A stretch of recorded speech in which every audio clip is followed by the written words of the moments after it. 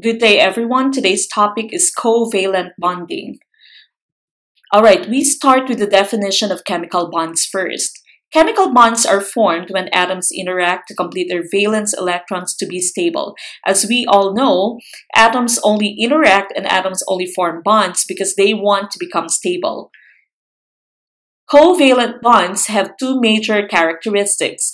The first one is that it is formed, or they're formed between two nonmetals. Okay, again, they're formed between two nonmetals. Nonmetals, again, are those elements found at the right side of your periodic table, those elements that are not very good conductors. Now, another thing that you need to remember about your covalent bonds is that the electrons are shared, and these are represented by lines. Each line means one shared pair of electrons. Now, what are the steps in showing covalent bonds?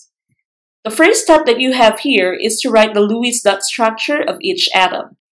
Now remember that in writing the Lewis dot structure, you only check the number of valence electrons. Valence electrons are the electrons in your outermost shell. You only check the number of valence electrons, which corresponds to the group number of your elements. This only applies to your group A elements, not including your transition metals. Now step number 2, pair up electrons to satisfy the octet rule. Your atom should have 8 valence electrons to satisfy the octet rule to become stable. Now remember that hydrogen and helium can only have 2 electrons for them to become stable. Rule number 3, substitute shared electrons by lines. So one line again would mean one pair of shared electrons. Since in your covalent bonding, electrons are not transferred, but electrons are only shared. Let's take a look at one example. If you have H2O, from our lesson yesterday, you know that in this compound here, we have 2 atoms of hydrogen and 1 atom of oxygen. Again, we have 2 atoms of hydrogen and only 1 atom of oxygen. So the first step that we need to do again is to write the Lewis dot structures of the atoms that we have. Now, hydrogen belongs in group 1A, so that means it should only have 1 valence electron. Okay, so these should be the Lewis dot structure for hydrogen. Now, since we have 2 atoms of this, we also need to write 2 hydrogen showing their Lewis dot structure. Now, the second element that we have here is oxygen. As you check in your periodic table, oxygen belongs to group 6A, so that means it should have 6 valence electrons. So this should be the Lewis dot structure for oxygen. Now remember, I told you that when you write the dots, which represent the valence electrons of your element, you should start from top, right, bottom, left. Then you start pairing them up so that we can have some uniformity. Okay, so again, top, right, bottom, left, before we start pairing them up. So for oxygen, that's 1, 2, 3, 4, 5, 6. Okay, now we go to the Lewis dot structure of our compound. Now, as you can see here, your element oxygen only has 6 valence electrons. How many more electrons does it need for it to become stable, for it to satisfy the octet rule? We know that 8 minus 6 would be 2. So we still need to give it 2 electrons for it to become stable. Now, each of your hydrogen atom here has 1 valence electron. So that means this electron here can be shared with oxygen, and this other electron here with your hydrogen atom can also be shared with oxygen this side here. Okay, so if you take a look at the Lewis dot structure again of your compound, it would be like this. Okay, so your hydrogen's electron here is shared with oxygen. Another hydrogen electron here from one hydrogen atom is also shared with oxygen. So these electrons here, these pairs of electrons here are being shared. So that means if you try to count the number of electrons for oxygen now, there should be 1, 2, 3, 4, 5, 6, 7, 8. Oxygen now satisfies the octet rule, so we say oxygen is now stable. Now, what about this hydrogen atom? This hydrogen atom is sharing 1 electron with oxygen. So this hydrogen atom would now have 1 and 2. It has 2 valence electrons now. It has 2 electrons in its outermost shell. So we say that this is now stable. Now what about this other hydrogen atom? This one also shares 1 electron with your atom of oxygen there. So that's 1 and 2. So that means this hydrogen atom is also stable. So all of your atoms now are stable.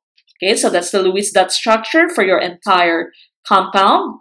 Now for your structural formula, the next formula that you have, you need to substitute the pairs of valence electrons that are being shared with lines. So each line, again, according to your rule, each line would mean 1 pair of valence electrons. So which pairs of valence electrons are being shared?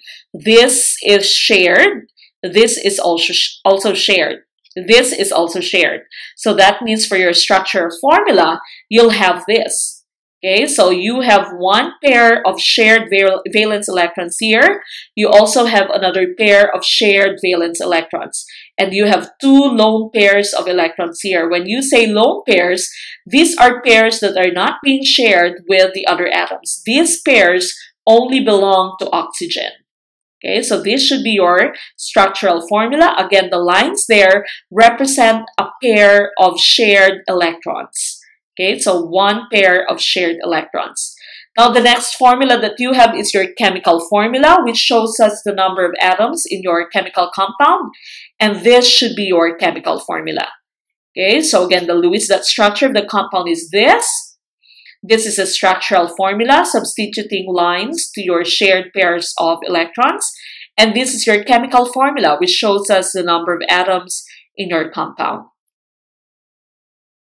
Now we go to your guided practice. It says here, complete the table using the given elements. Number 1, you have CH4. And number 2, you have NH3. Now CH4, for CH4, as you can see, and based on our rules of counting the number of atoms, you have 1 carbon atom and you have 4 atoms of hydrogen. Now we write the Lewis dot structure of each atom. For carbon, if you check your periodic table, carbon belongs to group 4A. So that means it should have 1, 2, 3, and 4 valence electrons. So this should be the Lewis dot structure for carbon. 1, 2, 3, 4 valence electrons because it belongs to group 4A. Now, as you can see in our formula, we have 4 atoms of hydrogen. And hydrogen, again, belong to group 1A.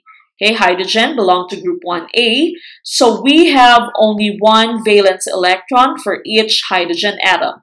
Okay, so there's only 1 dot because it belongs to group 1A. We have 4 hydrogen atoms because based on our formula, we have a subscript of 4 for hydrogen. So that means we have 4 atoms of hydrogen in this formula that we have here. Now again, remember, covalent bonds are formed between nonmetals. As you can remember, hydrogen, even if we see it in group 1A, hydrogen is an example of a nonmetal. It is only placed there because of its atomic number. Okay, so again, both carbon and hydrogen are nonmetals, so we call the bond formed between them as a covalent bond. Now, as you can see here, your carbon atom only has 4 valence electrons. So for it to satisfy the octet rule, it needs 4 more valence electrons. Octet rule again, which means it should have 8 valence electrons or 8 electrons in its outermost shell. So basically, you need to share this electron of hydrogen to this side of your carbon atom, this other electron to this side, this other electron to this side, and the last one to the remaining side there. So your Lewis dot structure for the compound should look like this. Okay, and those pairs of electrons at 4 sides are all shared electrons.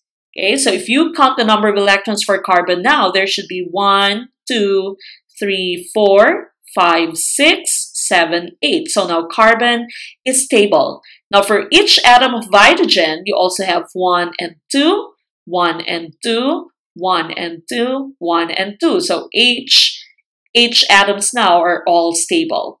Now we go to your structural formula. Now remember, we said your structural formula, you substitute your shared pair of electrons with the lines. Now this pair of electron is shared, this pair of electron is shared, this is also shared, and the last pair is also shared. So structural formula should look like this. Okay, so this is one pair of shared electron, another pair of shared electron, another pair of shared electron, and the last pair of shared electron. Now, chemical formula again should just be the same as the given formula that we have. Okay, so that's the chemical formula that you have for CH4, which is methane. Now we go to the second example that we have. According to your chemical compound, or to your chemical compound's formula, there's one atom of nitrogen and 3 atoms of hydrogen. Okay, so nitrogen there belongs to group 5A. It should have 5 valence electrons. So for nitrogen, Lewis dot structure is 1, 2, 3, 4, 5. And we have 3 atoms of hydrogen. Hydrogen again belongs to group 1A, so it should only have 1 valence electron, and we should have 3 atoms of hydrogen. Okay, so that's 3 atoms of hydrogen, each with 1 valence electron. Now, as you can see here, nitrogen only has 5 valence electrons. It needs 3 more for it to become stable, for it to satisfy the octet rule. So this means that this electron of hydrogen here should be shared with this electron of nitrogen. This should be shared with this, and the last one should be shared at the other side. Okay, so your Lewis dot structure for the chemical compound should look like this. Okay, now we have already placed all the hydrogen atoms at those sides where we need to place them, where we share the electrons. Okay, so that means by looking at nitrogen now, nitrogen has 1, 2, 3, 4, 5, 6, 7, 8 electrons now. It is now stable. It has satisfied the octet rule. Now this hydrogen atom already has 1, 2. This has 1, 2. This has 1, 2 electrons. They are all stable. Okay, now as you can see, this pair is shared between hydrogen and nitrogen. This also shared between nitrogen and hydrogen. This is shared with nitrogen and hydrogen. But this is a lone pair of electrons. That means this is not shared by any hydrogen atoms. This only belongs to nitrogen. So for your structural formula, it should look like this. Okay, so this is a shared pair of electron, shared pair of electron, shared pair of electron, and one pair of lone electrons, or one lone pair. Okay, so again, your lone pair are those pairs that are not being shared with another atom. This only belongs to nitrogen. So your chemical formula again would just be the same as the given formula there. That should be NH3. Alright, so that ends our lesson today. Make sure that you answer your work in Google Classroom. Good luck and stay safe.